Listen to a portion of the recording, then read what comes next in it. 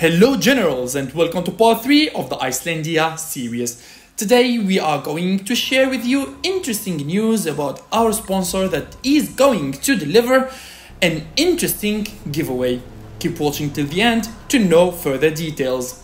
About our series today, we are going to continue this heated and dreadful start of this campaign. United Kingdom has chosen to attack us, but unlucky for him, he met with us. Now he is dying. I'm really here inspecting Canada and the north of all America to see what kind of threats we are going to deal here. We cannot focus on Europe without keeping an eye on the Americas. Well, Canada doesn't really seem like a huge threat. South America is heated and it's all in chaos. Same goes to Europe. We are going to always keep a look on Europe to see the turn of events there. Baltic states is making a fuss there, attacking Finland attacking Sweden. Norway has been totally conquered by Denmark. Poland and Germany, they are at war, and France is intact. Now it's about time to speak about the giveaway I was talking about, so I'm gonna present to you Packify. The Icelandia series sponsor Packify is a Discord community with over 10,000 members that helped our players save money through their Conflict of Nations purchases. And to celebrate the 10k members and the new up launch, they prepared a huge giveaway for us. $1,000 worth of bundles for the lucky person who will be picked by the Discord bot. Imagine what can you buy from Conflict of Nations shop with $1,000. It's amazing. I would unlock all the seasonal units and buy a lifetime of Security Council membership. It would be super helpful. Well, I already joined the contest through the link in description and joined their Discord server. When will you join me there, guys? The winner will be announced on the 10th of May. Let's go! Let's go back now to our series. A new wave of destroyers has been mobilized. Our invasion on United Kingdom is developing step by step due to the lack of land forces of us, so I need to wait for my destroyers to kill the land forces that are still remaining in United Kingdom and in Ireland. As you can see here, our destroyers that are engaging some land forces in that city. At the same time, I'm trying to claim as much provinces as possible to stop this war and start preparing for the next threat. From what I read now in this situation, the most imminent threat is going to be France, because France is not at wars yet. He is active, he is building, delivering and mobilizing units. And he is so far the most close nation to us, to our borders. So yeah, Germany is busy with Poland, Benelux is not that strong.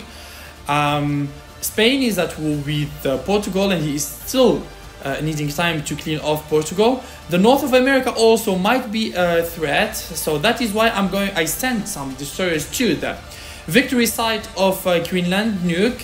I there found some United British forces. Of course, it is now taken by Great Britain, but it's only a matter of time until I take it off. Okay, United Kingdom has been claimed, has been conquered. Our first invasion was totally successful, and look at this. We have an intruder all the way to the north. Mauritania, what are you doing here? And look at that. Mauritania has level 5 motorized infantries and level 1 mobile tank. And now we are at war. I don't know how we are at war. Maybe by accident. Maybe he declared war on us. But this is super weird. From where I see it, Mauritania is a victory site hunter. There is some players like this in these type of maps, like the overkill maps, like nuclear winter, where we can find the victory sites. There are a lot of players that come to this game, hunt the victory sites. They do not engage in wars, only to hunt victory sites, and that's it. They claim the game, win it, and etc. Okay, now after we conquered United Kingdom, I'm starting to prepare and positioning my navies for France. From where I see it here, the Bay of Biscay and the English Channel is closed by a naval radar. 100% is going to belong for France, especially that he has naval bases, and we will assume that he has corvettes or frigates. There is also an air contact north of Calais. The position of these contacts radars only tells us that France is taking some precautions from us, because he 100% thinks that we conquered United Kingdom successfully, he will be the next target. So France is preparing for us, but he does not know that my naval officer is not coming from the north. He is going to come for him from the Mediterranean Sea. 100% he's not going to expect that, especially that in the city of Marseille he has a level 2 naval base, and that is a priority for me to be destroyed. Destroying his naval base, crippling his economy, and stopping his naval ships and battleships. Mobilization is very important for us to keep the naval superiority in all of these waters. I will position my navies nearby, waiting for my naval officer to be in position and scouting the area for any kind of naval radars to appear in this region. And if everything is clear, we will launch our assault. Look at that. France has level 3 air superiority fighters. We have only level 1 air superiority fighters. I have 4, he has 3. So air-to-air contact in this situation is not going to be wise. Is not going to be wise at all, because we will face some bad outcome.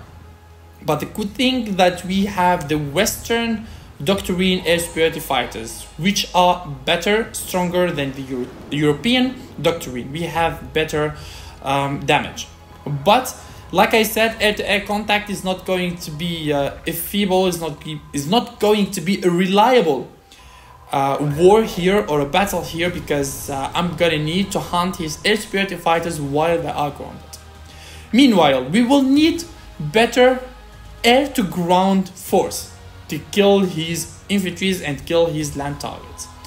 Now that I started the research and I have the research of air superiority fighters, I can start the research of the elite attack aircrafts. So I'm not going for the strike fighters like you asked me guys in the comment section. Instead, I'm going for the elite attack aircrafts. So I'm gonna need to level up my army, my airbase to level 3, sorry. And also I'm gonna need to start the research of the elite attack aircraft. I do not know why I am at war with Norway. Maybe Norway, when he was falling, he declared war on everyone on the map. And look at this mess. The Baltic states versus Balkan Union. Well, that is for sure a huge war there. It's a big mess, and I do not want to be involved in there.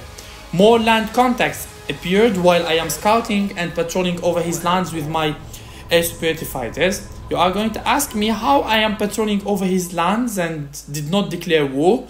Well, when I patrol, I fly my air superiority fighters on the rivers. You see, there is a river near the Paris complex, and as much as you patrol, or as long as you patrol over waterways, rivers, and seas or oceans, war is not going to be declared. So this is a smart way and a smart tip to declare, to patrol, scout, and spy without declaring war and exposing yourself. So yeah, we are not going to sell in this game. Looks like action after an action, especially now that France is presenting a huge threat for us. Look at that recon division, or maybe main battle tank division. So yeah, more aircrafts grounded in Paris. Looks like he is spamming air superiority fighters. God knows what he is spamming as well, because he has the level 2 airbase, maybe strikers or attack helicopters. We never know. We will only know when we declare war and discover what he has. I do not think it's going to be a smart idea to travel to Paris. Maybe he has corvettes securing his capital. So first of all, I'm gonna need to clear all the waters with my destroyers and naval ships. And after that, I will land my land forces. I do not want them to be catch up in the waters, exactly like what happened to United Kingdom. Okay guys, we are at the end of today's episode. Do not forget to join the link in description to participate in the giveaway. Thank you guys for watching, and bye bye.